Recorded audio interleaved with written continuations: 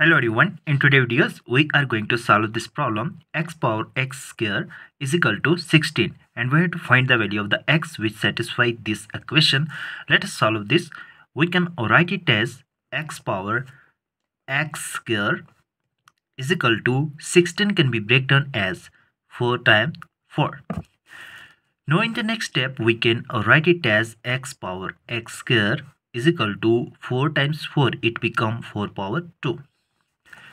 Now, on squaring both sides, we can write it as x power x square and whole power 2 is equal to 4 power 2 and whole power 2. Now, we know that a power n bracket power m, it is equal to a power n times m.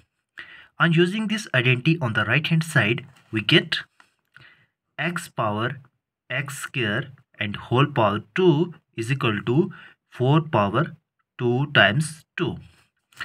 Now in the next step we can write it as x power x square and bracket power 2 is equal to 4 power 2 times 2, it become 4.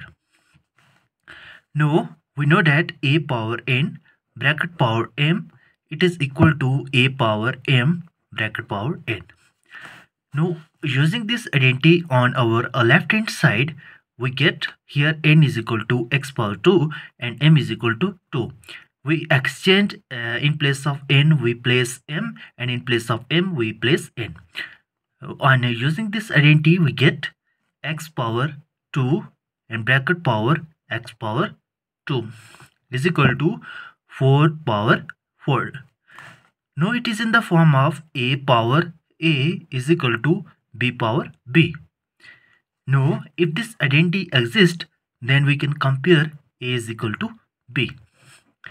Now, on using this identity, we can compare x power 2 is equal to 4, which implies x power 2 is equal to 2 power 2.